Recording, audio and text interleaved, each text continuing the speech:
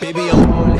Shorty, you gon' be left with your heart broke. Your friends think I'm gorgeous, built like an artist. Time to get sold in an art show. I pulled up the last 5 nights, calling my Ubers like usual, huh? Girl, get a clue, you'll read a room. You the next boatload of cargo, huh? Watch me.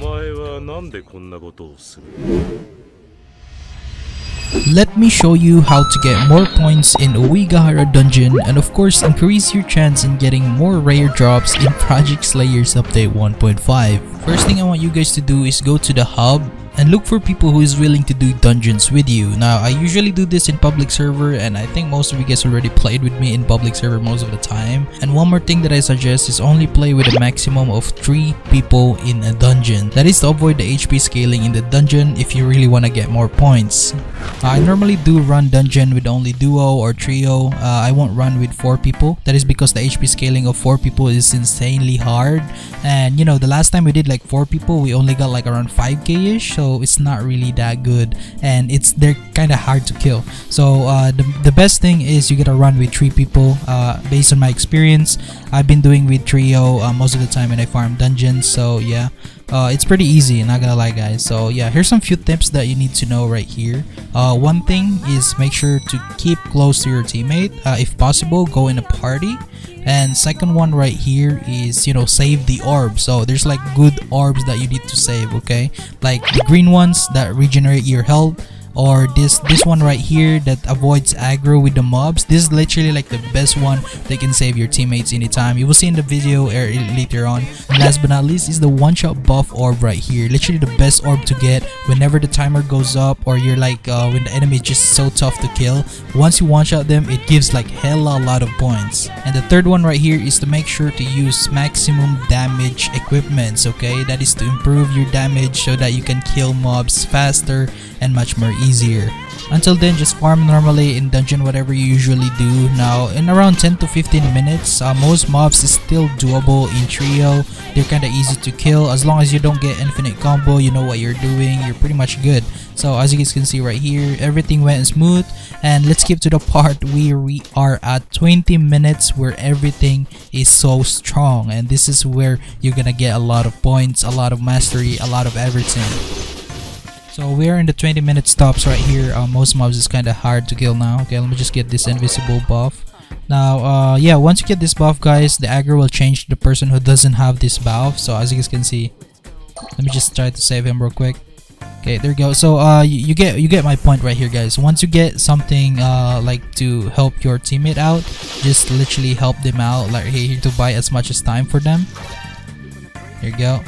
So I think it's literally getting all the aggro, bro. Now let me just go to him real quick. Okay, there you go. Okay, this, there you go. I don't know if I can still save him, but you know, if you're like around in 10 to 15 minutes time, I think you will be able to save him. But this time, the damage for this mob is pretty high. Let me just try to save him again.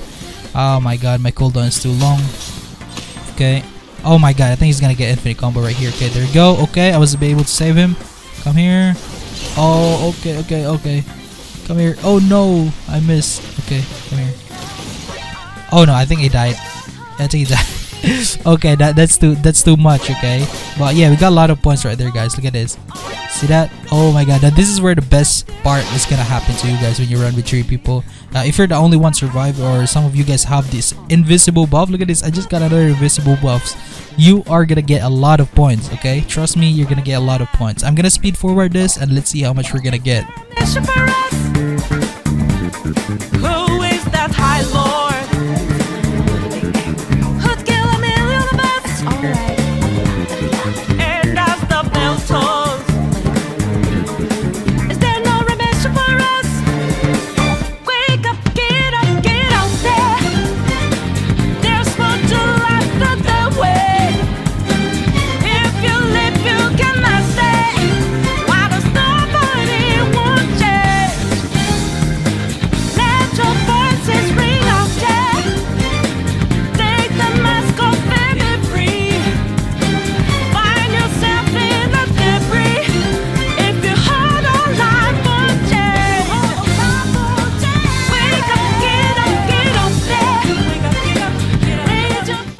unfortunately my invisibility buff finally runs out, and now let me try to survive from this. But a tip that I forgot to mention to you guys earlier is always have a regeneration pot on you, or use them every time when they are gone. So that will actually keep you alive. Not gonna lie, it saved my life multiple times. So yeah, it just gonna keeps regenerating right here. So a lot of mobs still aggroing me, but I think I'm gonna die soon enough. Okay, look at this, and it's okay, bro. Come on, chill out, bro. Okay, that canceled my thing. But yeah, I think I'm gonna die right here. Okay, infinite combo coming in, and I think we're pretty much dead. But yeah, as you guys can see right here, you get a point. If you survive you know, more than 20 minutes, I think you're gonna get a lot of points. Just use the orbs wisely, and you know, always cover your teammate. That's pretty much it. And you know, once you do, you're gonna get a lot of massive points. Like, trust me, it's very easy.